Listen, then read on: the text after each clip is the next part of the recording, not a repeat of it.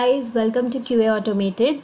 As we have seen how to set up Selenium, and next of course we want to start with writing our test cases, but before that it is important to learn how we are going to launch our Firefox or Chrome browser on which we are going to run our test cases. So this video is all about that, and let's get started. In last video we have created this Android Studio project Selenium setup. In this Java folder I have created this package, and here we need to add a new Java class. Okay, we will add this as a launch browser class. Okay, so this class is added first. As we are going to see three important browsers in this video, we need to download driver for Firefox browser, driver for Chrome. So this is the folder where I have downloaded all these three browsers, and to download this I have attached the link in the description folder, so check that link and download these three browsers. So after that we will write our first method, public static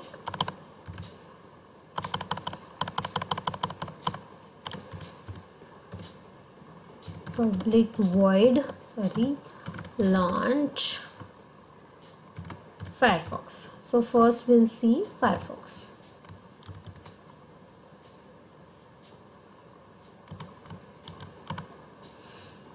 So this is the method, but what we need actually is we are going to write test cases. So we need to add this annotation, add test. This is JUnit annotation. So this will, when we run this method, it will run as a test case. So let's get started. We have to create WebDriver object. We have created here. Then we have to set the property with the path of Selenium WebDriver. So for setting this path, first we need to give for which WebDriver we are doing. WebDriver.Greco. Greco is the driver for Firefox.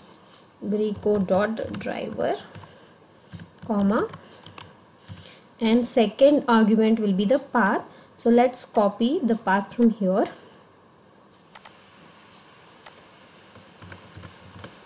Okay. It's not gay, it's Gecko.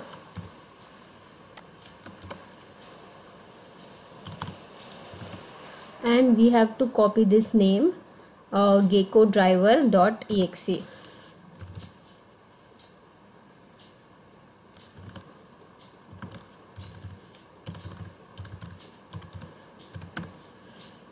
Spelling mistake here, we need to correct this. Okay, then for this driver we need to instantiate this driver. So driver is equal to new Firefox driver. Then we need to get which URL we want to open in this browser. So for that we will use my blog URL here.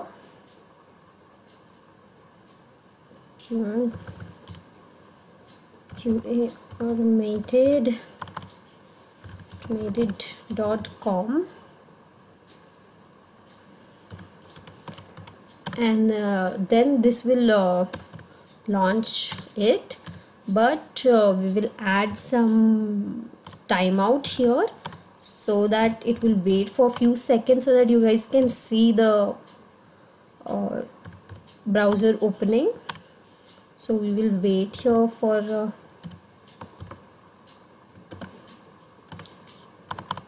30 seconds. 30 seconds is too much, I guess. 10 seconds.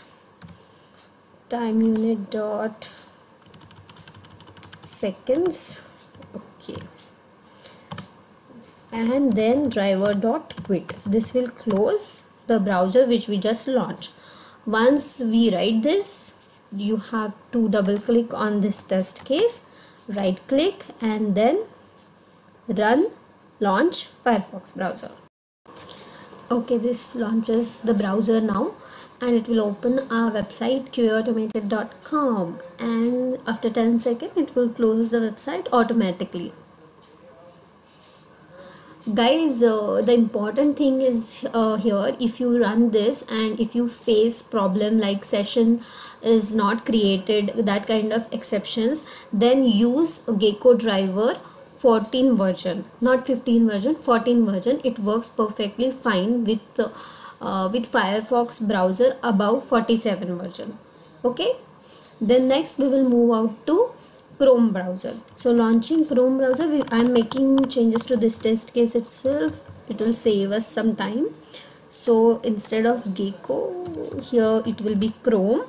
Then we have to give the path of the Chrome driver, which we have already recorded. So go to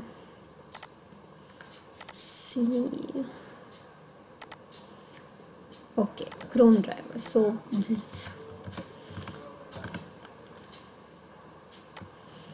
this path we have to replace, and replace this with Chrome. Okay, now let's execute this.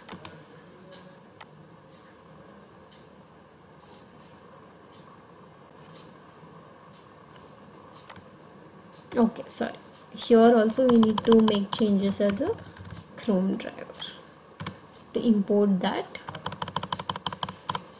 Okay, now execute it.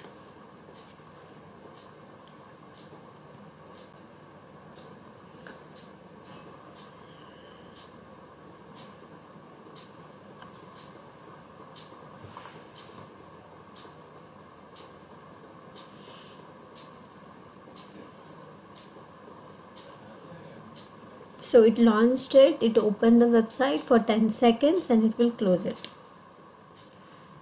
Thank you guys for watching this video. If you have any questions, comments, feedback, or if you want any particular topic on which I should make video, you can write that all in the comment section. Do subscribe my channel so that you won't miss the next upcoming videos, and also click on that notification icon beside the subscribe button so that you will be notified via an email that I have uploaded a video. Plus, if you like this video, click on like. This encourages me a lot. Thanks guys. Thank you. Bye bye.